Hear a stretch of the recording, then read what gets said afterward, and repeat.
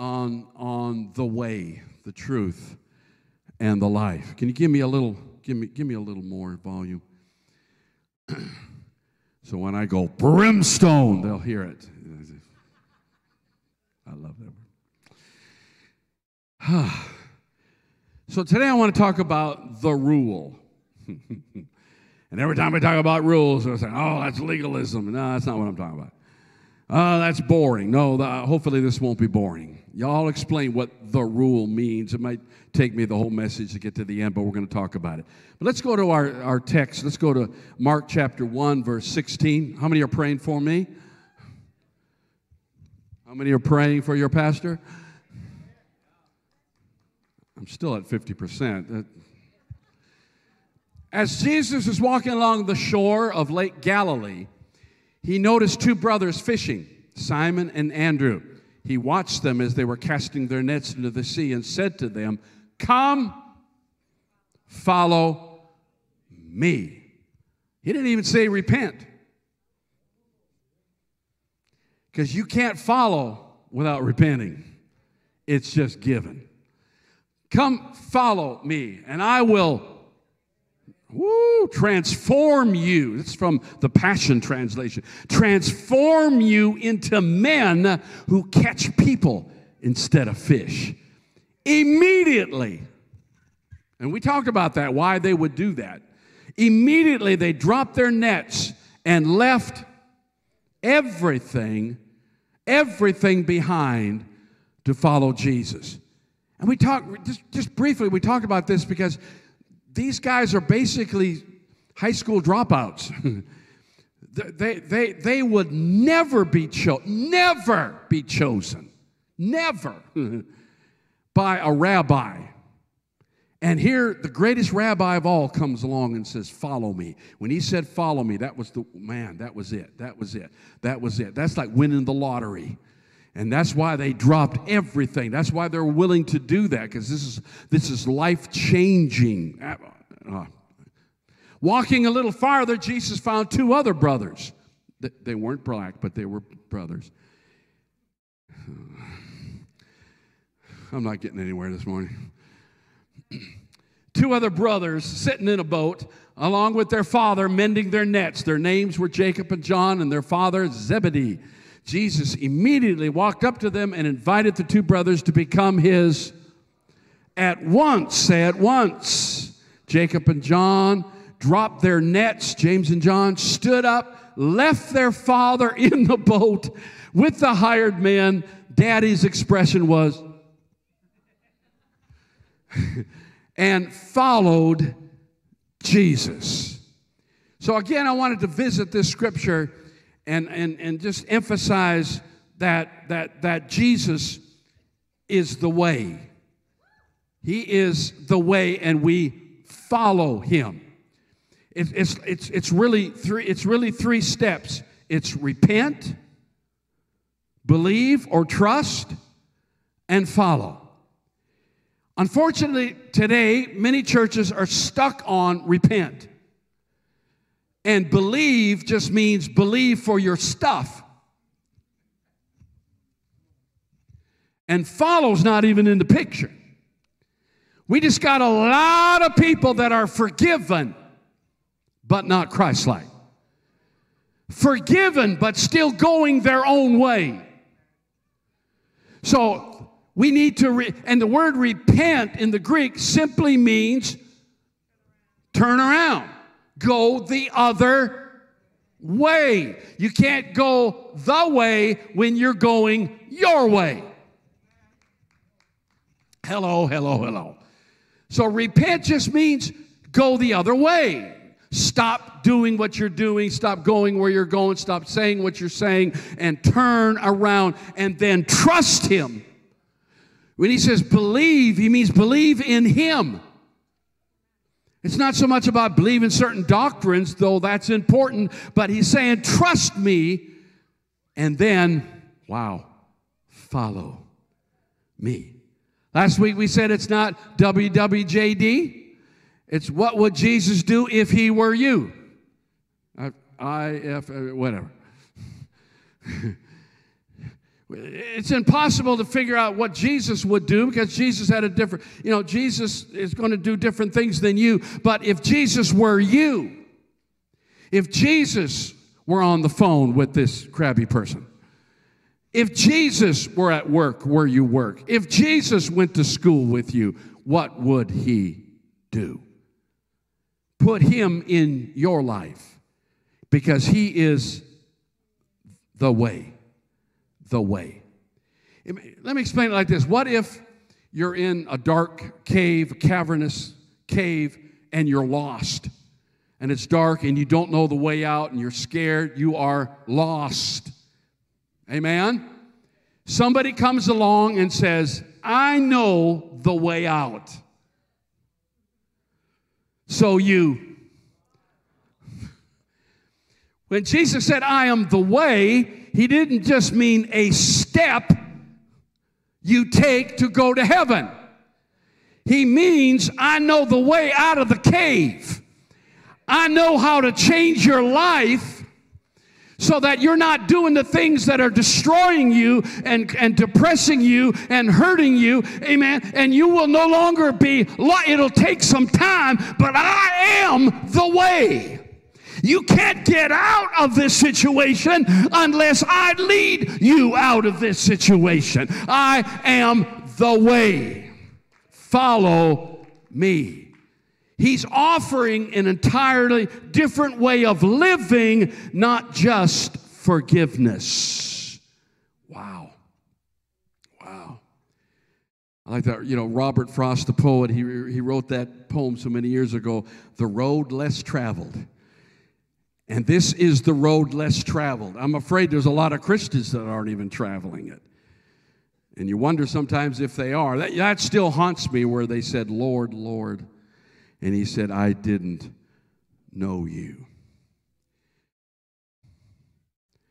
An ancient Greek philosopher before Christ said this. I like this. He said, the way up is the same as the way down. Heraclitus said that. What does that mean? The way up, the way to Jesus, the way we get to God is through Jesus. But listen, the way God gets to us is through Jesus. The way up is the same as the way. The way we get to him, it's the same way he gets to us. Jesus is the way, the truth, and the life. The way is narrow. The way is difficult. The way is dangerous. I'm waiting to see if anyone's going to leave. But it's rewarding. But there is a cost. There is a cost. You're going to kind of get some history lessons today. Are you okay? How many history buffs do we have here? All 5 of you. Okay. Let me scratch that out of my message. They are not interested. In 1937, does anybody remember what's going on in 1937? Hitler on the rise. There was a Christian theologian by the name of Dietrich Bonhoeffer who wrote a book entitled The Cost of Discipleship. The Cost of Discipleship. And he's in Nazi Germany. Not many people know this, unless you're a good student of history, but the majority of the churches in Germany sided with Hitler. They were okay with him. Dietrich Bonhoeffer was not. He was not okay with Hitler, and he stood his ground on what is right because there's a cost to discipleship. In 1943, he was arrested. 2 years later, just before the end of the war in 1945, they hung him. The cost of discipleship. How many know, I think the cost is going up as we're in these last days. Did you know all except John of the apostles died as martyrs? It's interesting, the word for martyr is the same as the word for witness. It's the same word. We know that James was beheaded. We know that Peter was crucified upside down in Rome. Mark was killed in Egypt after he was dragged by horses through the street. Luke was hung in Greece. Thomas was stabbed to death in India. Matthew was impaled with a sword in Ethiopia. And we know Paul was probably beheaded in Rome. I like what Tertullian said, the theologian in just the 2nd century after Jesus. He said, the blood of the martyrs is the seed of the church. The blood of the martyrs is the seed of the church. The more they killed them, the more the church grew. The more they killed them, the closer they got to Jesus. Until they actually felt it was an honor to die. There were people who died natural deaths, who on their deathbed regretted that they couldn't die a martyr. Boy, I tell you, we don't live in times like that. Now it's just hard to get people out of bed when it's snowing. But you're here. Praise God. Good crowd today. Look around. Man, best looking people I've ever seen. Y'all are good looking people. You are in Jesus. Okay.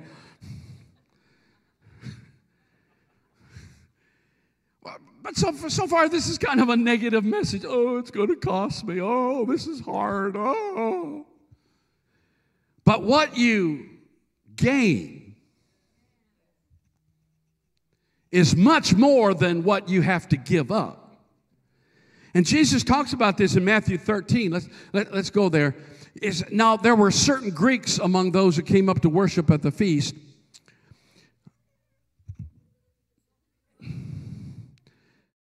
Okay, let's just go here. Again, the kingdom of heaven is like, wow, treasure hidden in a field, which a man found and then hid, reburied, and for joy over it, he goes and sells all that he has and buys that, hold that scripture, and buys that field. Now we don't understand that. We don't, what's he doing? What people burying all that? They didn't have banks back then. And if you had a little stash, the best thing to do, don't put it in the house, because houses weren't that big. Somebody could break into the house and your money would be gone. They would bury it somewhere on their property. And sometimes the people would die without telling anybody where their money's buried. Amen? So this guy comes along, and I don't know why he's snooping in this dead man's field. But somehow he comes upon a stash. Maybe it was a little bit out of the ground, and he stubbed his toe on it, and he starts digging, and there is more money than he's ever seen in all of his life. And he says, I can't just take it. It's not my field. Listen, you can't take what doesn't belong. Don't act like a Christian when you don't own it. So he buries it again. And he goes out and he says, I need to buy this field from this guy. I need to buy this from the family. But the thing is, it'll take everything I have. I'm going to have to sell my home. I'm going to have to quit I'm going to have to sell everything I have in order to buy this field. And probably nobody understood it. How many know a lot of people didn't understand it when you got saved? What are they doing? Oh, they're crazy. But he sells everything. And now he has nothing because he buys the field, but he knows what's in the field. Whew. So we give up everything to follow Jesus, but we know what's involved with following Jesus. We know something that other people don't know. We know there's a treasure hidden in Jesus. Hallelujah. We know that, oh my God, hallelujah, because we heard about it. We know it's in that field and we know where it's at. He buys the field and he goes out and digs it up. And now, instead of having nothing, he's got it all. Next verse. Again, the kingdom of heaven is like a merchant seeking beautiful pearls, who, when he had found one pearl of great price, went and sold all that he had and bought it.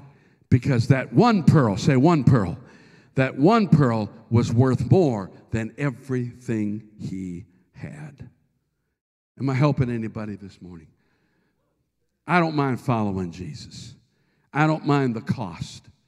I don't mind what I have to go through, because I know what's in the field. I know what we gain. But listen, there are temptations along the way. Anybody ever face temptations? If you say no, it's because you got saved at the altar just a few minutes ago. I'm surprised you didn't get tempted on the way back to your seat. There are temptations. Even Jesus was tempted. As soon as John the Baptist said, "Behold the Lamb of God," whoo, and the Holy Ghost came down, and the Father's voice. By the way, good proof of a Trinity. There's Jesus and the Father and the Holy Ghost. All three are there at the same time. It's kind of hard to be Clark Kent Superman when you're throwing his voice and, "Come here, Dove. Will you fake the Holy Ghost for me?" No. It's the Holy Ghost. It's the Father. It's the Son. And he said, "This is my, in whom I'm." By the way, what had he done so far? Nothing. Nothing. He was a carpenter's son. He made cabinets. But this is my beloved Son. I'm telling you, Jesus loves you not because of what you have, but because of who he made you. This is a wonderful thought, but he will love you when you have nothing.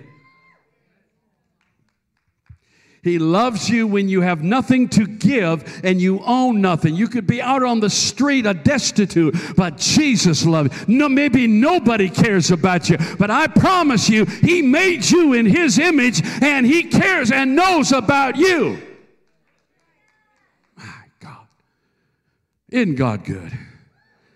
He goes into the desert and the devil says, "You hungry? Why don't you turn these stones into bread?" In other words, we're still doing that. In other words,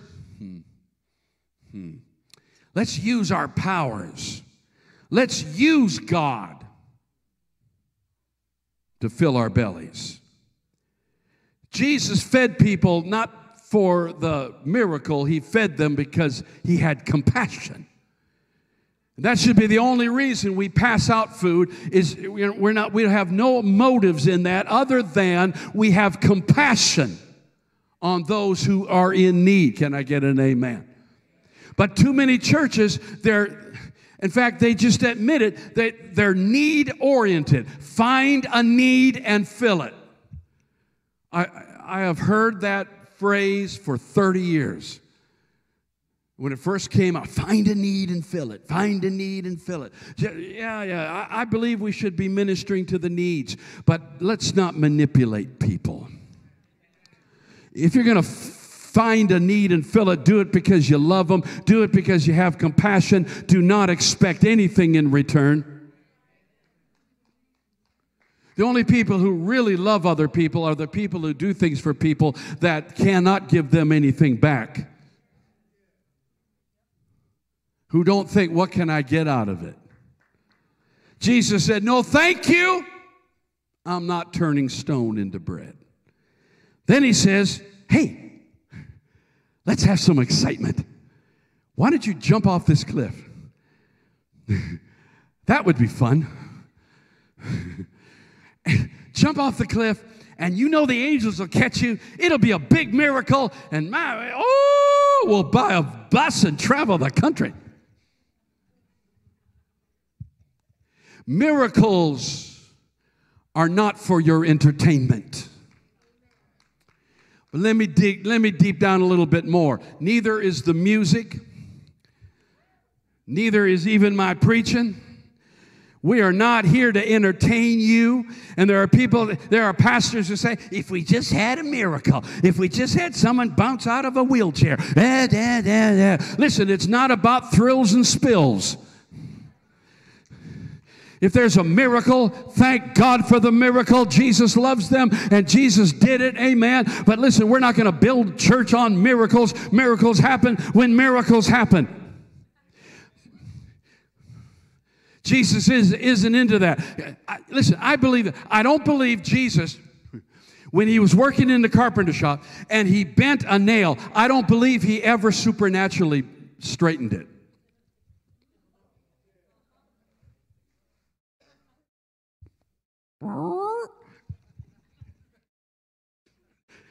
Right? Jesus wouldn't use his miraculous power to play games. Wow. He just loved people, so he cast out their demons. He loved people, so he healed them of their infirmity. It wasn't a game. He wasn't trying to build some big church. Most of those people never came around anyway. Come on. We're not here for the excitement. We're not here for escapism. We're not here for thrills. We're not here to do miracles just to impress people. Let the miracles happen. They will happen. Thank God they happen. But that's not what we're all about. I'm not jumping off the cliff for you. I'm not even jumping down these 2 stairs. If I survive that, even that would be a miracle. Amen. No, I could do that. Don't need a miracle for that. But then he said, look at it. Look. Took him on a high place. Look at all this. All this could be yours. You know what he was saying to Jesus? You could control it all. I can make you in charge so that you can force people to be who you want them to be. All this could be yours. Listen, church isn't about controlling people. I hear pastors say, it's all about control. Is it? And by the way, how's that working for you? I found out a long time ago, you sheep are not controllable. You kind of bye-bye wherever you want to go. You see one going off, and 20 of you will follow them off. Right? I can't control it. I tell pastors all the time, quit thinking you can control things. Just love them. Just bless them. Just pray for them. Just do what God tells you to do, and the rest will take care of itself. Jesus says, it is written. It is written. It is written. He applied the word of God. And listen, Jesus didn't need to control everything because it was all going to be his eventually anyway. But things had to play out. Things had to happen, right? Until we get to the end of time. Am I making sense to anybody? Wow. The way is not about meeting needs necessarily. It's not just about excitement and thrills or taking over. We're going to take over the world. Yeah. It's about a community of followers who are trying to be with him, trying to be like him, and trying to do what he does. My God. Following Jesus transforms us. The world conforms us. Romans 12:1. Right? Present your bodies, which is your reasonable service. And then next verse, and be transformed. Right? Be transformed. So we live by the way. Let me put it this way. What if you knew? What if you knew that God was on a certain island somewhere? He was there.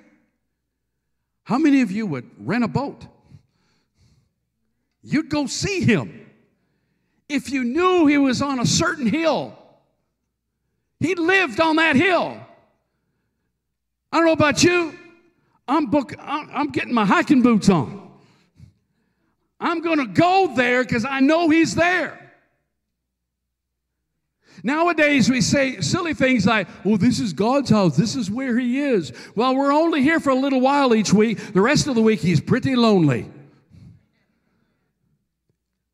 God's everywhere, but you know where he dwells. We are the temple of the Holy Ghost. You don't have to go to a mountaintop. You don't have to go to an island. He's not on some desert somewhere. He lives in you. You just need to get rid of the clutter. You just need to clean out the filters. You just need to practice the presence. Oh my God. And it doesn't matter who you are. It doesn't matter what your title is. It doesn't matter who likes you or who doesn't like you. It doesn't matter what your position in the church is. It doesn't matter if you go to church or you don't go to church. It does matter. But that's another story for another day. What I'm saying is what really matters is that he lives in you, and you can practice the presence of him and you every day, every minute of your life. And he can walk with you and he can talk with you. Wow. Stand to your feet and praise him. Hallelujah. Wow. This is how we are transformed, not by the laying on of hands, but we are transformed by practicing his presence. Being a disciple, hello, who